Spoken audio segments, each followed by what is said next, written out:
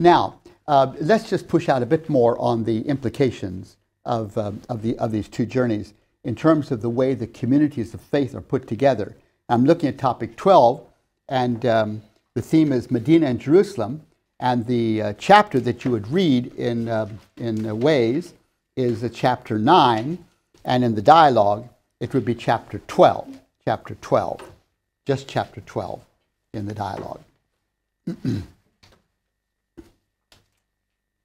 Now, in Medina, Muhammad became both prophet and statesman. In fact, there's a book written about that by a scholar called Montgomery Watt called Muhammad, Prophet and Statesman. It's in Medina that he brings those two together. And it was the hijrah that made that possible. The hijrah, as we said, is the migration of Muhammad from Mecca to Medina. This happened in the year 622. The Muslim era begins with the hijrah. That's amazing. It does not begin in 570 when Muhammad was born. It does not begin in 610 when Muslims claim that the revelations from Gabriel began at Mount Hira. It begins with the hijrah. That's the beginning of the Muslim era. Well, why would that be so important? What do you think? Power. That's exactly right. I ask my Muslim friends that quite frequently, and this is the answer I always get. For the first time in history, a prophet of God brought together prophetic ministry and political power and put in place a political religious system that potentially could extend to the whole world. Moses tried, but he only succeeded in putting a system in place which applied to Israel. It never extended to the whole world, you see. Jesus didn't even try. Didn't even try. In one of these dialogues we've been having with Muslim theologians, one of the theologians says, you know, the problem with Jesus was he didn't have enough time. He only had 3 years of public ministry, and then he was gone. So he didn't have enough time. If he would have had, 20-some years like Muhammad did, he would have brought about a political kingdom on earth, just as Muhammad did, but his time was cut short. But he says, thanks be to God, this Muslim theologian told us, Constantine brought together what Jesus failed to bring together. Because in Constantine, the political order and the religious order, the church and the state were united. So Constantine did it, although Jesus failed to do it. And we scratch our heads, we think Constantine was a distortion of what the gospel is about. He thought that this makes sense, you see. But you see, Muhammad brought it together for the first time ever, where the political authority and the religious authority converged together and put it together in such a way that it can extend to all the world. Nothing this significant has ever happened in history. That's why the hijrah is so extremely significant, theologically, politically, practically speaking. And so the Muslim movement, the Muslim era, begins with the hijrah. And so like I mentioned earlier, in Medina now, Muhammad is able to put together a political religious order and a constitution is adopted, which is able to extend to the whole world, potentially. And by the time of his death, it had indeed extended to all of Saudi Arabia. This political religious order is referred to as the Dar al-Salam.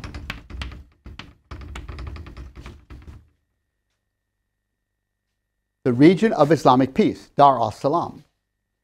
Now, not all the world is under Islamic peace.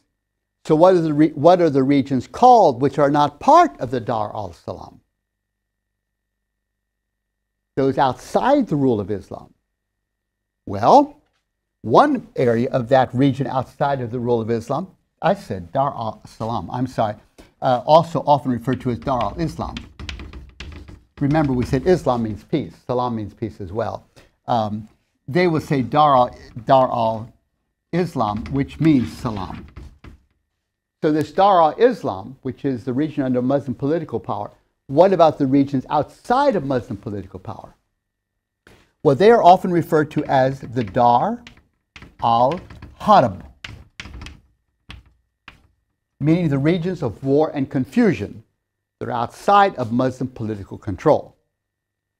And so then you have other regions which are not Dar al-Harb.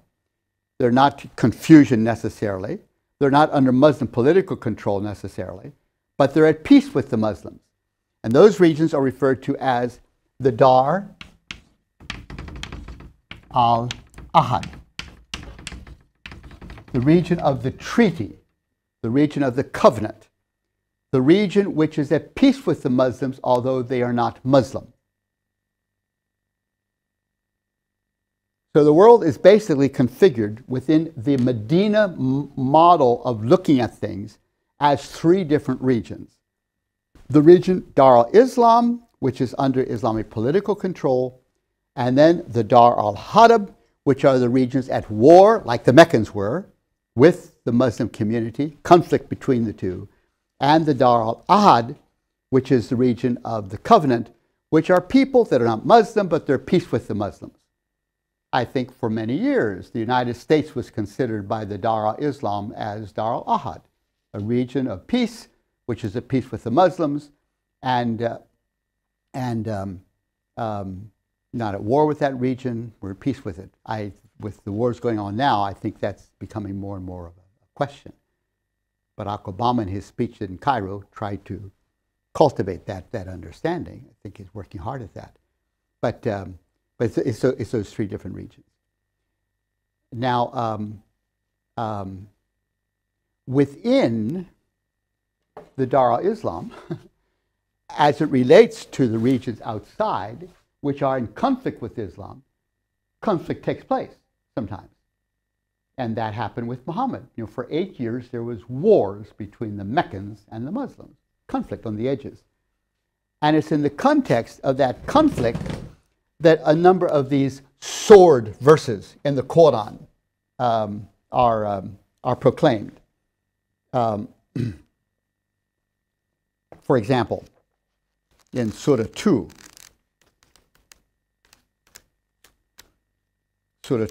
verse 190. Fight in the cause of Allah those who fight you, but do not transgress limits, for Allah does not love transgressors. Notice that. Fight, but be careful also not to go beyond bounds. And slay them wherever you catch them, and turn them out from where they have turned you out.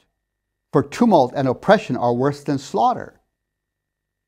But do not fight them at the sacred mosque unless they first fight you there. But if they fight you, slay them. Such is the reward for those who oppress faith. That if you are turned out of your regions, out of the land that you have possessed, then you need to fight. But if they cease, Allah is all forgiving, most merciful. And fight them on until there is no more tumult or oppression, and there prevail justice and faith in Allah.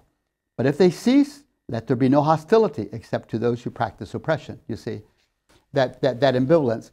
You need to fight those that oppose you, those who have occupied your land, those who are seeking to destroy the Muslim movement. You must fight them. But then do it without going beyond bounds. And be ready to forgive when they cease from the hostilities or ready to talk with you. And there's a number of passages like that in the Quran.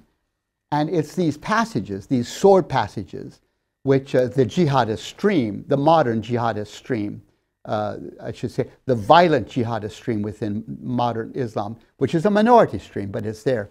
But they draw much of their sustenance from these sword passages in the Quran. It's very important that we hear how Muslims exegete these passages. And one of the struggles that the modern Muslim movement works with is how you exegete and interpret the Quran, the hermeneutic of the Quran. There is these doctrines in the Quran, this doctrine in the Quran, about some surahs abrogating other surahs. So these sword passages are passages revealed in Medina, not in Mecca. These are Medina passages, the sword passages.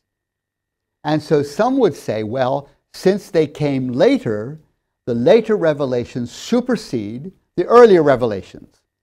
So the Medina revelations would supersede the Meccan revelations. Tracking? So the sword passages would trump the more peaceful passages which come through in Mecca. That's one stream of interpretation. But others say, no, no, no, no, no, no, no, no, no. No, we need to look at context. And in many parts of our world, the Meccan context is really more appropriate to who we are. Take India, for example. There's, what, 300 million Muslims living in India, you know, in peace in a pluralistic society, generally speaking.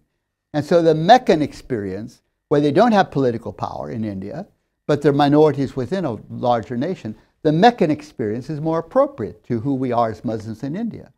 So it would be the Meccan passages that would be most helpful to us in understanding how we should live within our modern pluralistic world. And that, brothers and sisters, is a major debate and discussion going on among Muslims. Then others would say, actually, chronology has nothing to do with it at all. It is this Umm al-Kitab we talked about yesterday, in which there is at the heart of the Umm al-Kitab, the mother of the book, passages which are especially define what Islam is all about. And so the whole Quran is informed by that soul within the Quran, which define the essence of Islam, and all the rest of the Quran is simply amplification of that soul. And so those are skills that the Muslim ulama bring into the interpretation of Islam, and very much related to the struggle between the pre-Hijrah Muhammad and the revelations that come there, and the after Hijrah Muhammad and the revelations that come there, and how you apply them in the modern world, because the face of those revelations is in dynamic interaction. And I'm very grateful that occasionally we as Christians are invited into those conversations at certain levels, certainly not at the deeper levels where the theological directions are set, but we are invited into those conversations occasionally. And deeply grateful for the way some of us have been invited into conversations in Iran in regards to these sorts of themes, as was the case in that presentation I made to that gathering of probably 1,500 Muslim theologians in Iran. Deeply humbled and grateful for that kind of invitation, and feeling there is really a quest to try to listen to what the church has to say about these kinds of concerns. I went through that rather rapidly, but these issues of the Meccan face and the Medina face of the Islamic movement, of the Muslim movement, the Ummah, the movements of the Ummah, are very pertinent to how Muslims work at interpretation questions in regards to the Quran. And I think it behooves us to realize that there are special skills and insights and theological commitments that Muslims bring to the interpretation of the Quran. And as outsiders, we need to watch that conversation, but be aware that we cannot enter into it with the depth that the Muslims do. Yes. Which position, as they talk about difference between Mecca's chapters and Medina's chapter, which position is winning now among the Muslim Ummah? Oh, I think it's a very dynamic dialogue. A very dynamic dialogue. I was in Afghanistan a couple years ago, and in the newspapers there was headline news about this very issue, that some theologians were saying the Meccan model is most appropriate to a modern pluralistic world, and as Afghanistan develops its constitution, we should keep that in mind. And others were saying the Medina model is really what we need in Mecca, in Afghanistan. That it was not just a debate among the theologians, it had become a very vigorous discussion within the press. So it's global and it's specific. I was in a mosque in central United States a couple years ago, for my wife and I, for a weekend of dialogue. The Mennonite congregation and the Muslim congregation were having a weekend of dialogues.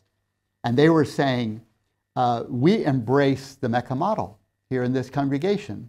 We're a university town. Many of our imams and worshipers in this mosque are university professors and so forth. We think a pluralistic world is good. And we hope to be faithful Muslims within a pluralistic world. But we believe whenever a community, including the Muslim community, gets political power, it gets corrupted, always. Muhammad didn't get corrupted because he was a prophet of God, they say. But you look at our history as Muslims, corruption has happened over and over again when we get political power, is what they were saying to us. So we don't want political power. Or one of us might run for a position on the town council, something like that. But we don't want a Dar al-Islam arrangement here in Urbana, Illinois, which is where the mosque was. So, and remember that hundreds of millions of Muslims are now in diaspora all over the world. And these Muslims, like these in Urbana, are very influential and are speaking into the worldwide Muslim movement as they try to discern the way. Very good question.